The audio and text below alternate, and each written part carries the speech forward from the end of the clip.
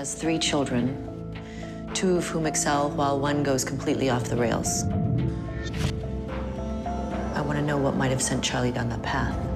This isn't your first time, is it? The article makes it look like she's inexperienced. This is too important for her to cut her teeth on, Dave. I don't want it going sideways on us. You're the face of this investigation. You're the mouth, too. Just make sure you use an accent to make it all authentic. Whew. Well, that was a clip from Blood and Water. Joining us is the lead actress. Steph Song plays Joe Bradley. Thank you for being here, and what a wonderful it looks show. Intense. Yeah. It is intense, isn't it? So just the basic plot is a billionaire's drug-addicted son is killed. Yes. You're the lead investigator. Yes. But you're also dealing with your own issues at the same time. Yes. Quite a lot of issues. Yeah. But she's she's a rookie detective, right. And she's investigating a homicide. This is her first big solo assignment. She's got a little bit of her partner is like second guessing her the whole time. She's also just found out she's got cancer. She's been put into this assignment by the lieutenant because he's like, well, you're Chinese. We want this to look good. This is a family, the right. Chinese family, a high-standing Vancouver Chinese family, so make us look good. And he even said there, make sure you use your accent. So yeah. Put you together. Yeah. Exactly.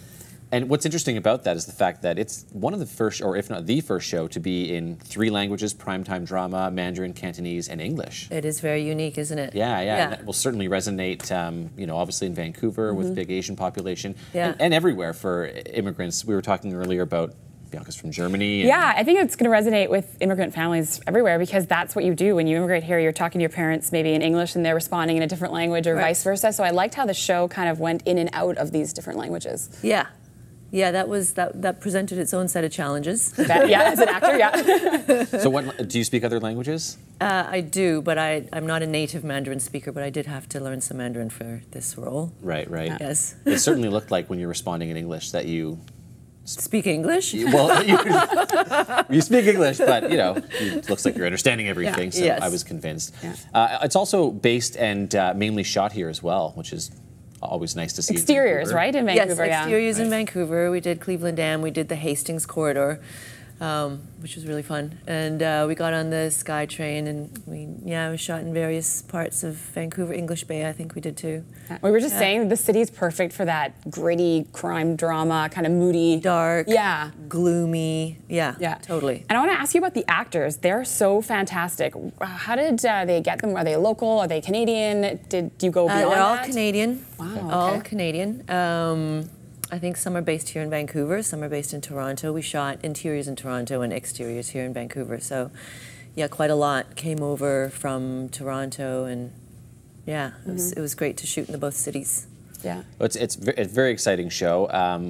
Is there season 2? Are you allowed to talk about it? We don't know. I'm not really allowed to talk about season 2. Let's wait till Sunday until we see the first and second episode. Yes. Maybe, and, you've done a lot of different work over the years.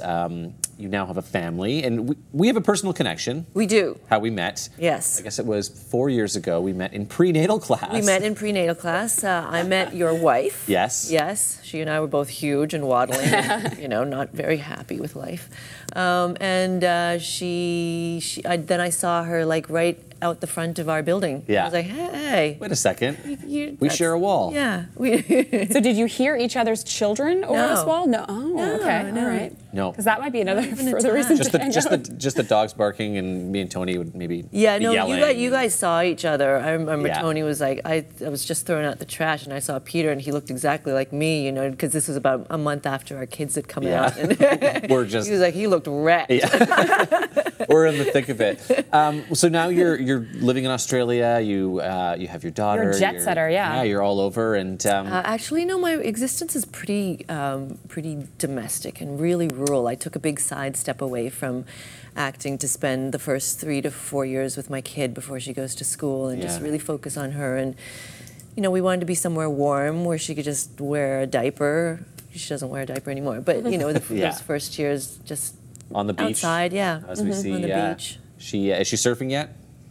She is standing up on a board, and she has to wear. There's her, and she has to wear a little life vest, and So it must be funny to go from sort of rural Australia then to right into the thick of it downtown, driving to the interview today. Yeah, I know. Yeah, that's why I was late. Sorry. Yeah, no. I forgot about. No problem. I forgot about traffic. So I imagine things have changed quite a bit for you from having a family versus before and acting. Yeah, you know what? The big difference is I can sleep anywhere you ask me to sleep. I could sleep next to a trash can. Yeah.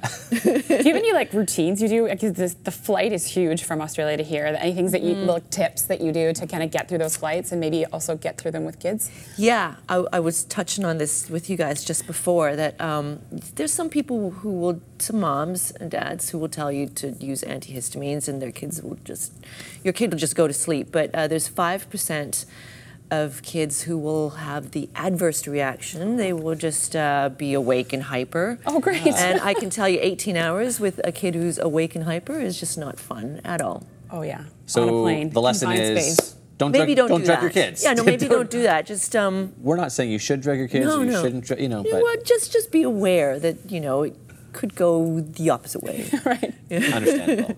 Well, congratulations on all your success. Thank you. The show was great. Yeah, it's not you. What do they say? It's not your mother's Omni television. No, it's not your grandma's. Yeah. No, it's not your grandma's Omni. This is everyone's Omni. I think there's something in it for everyone, and I think people are going to be surprised. I'm very excited for the show, for people to get to see it.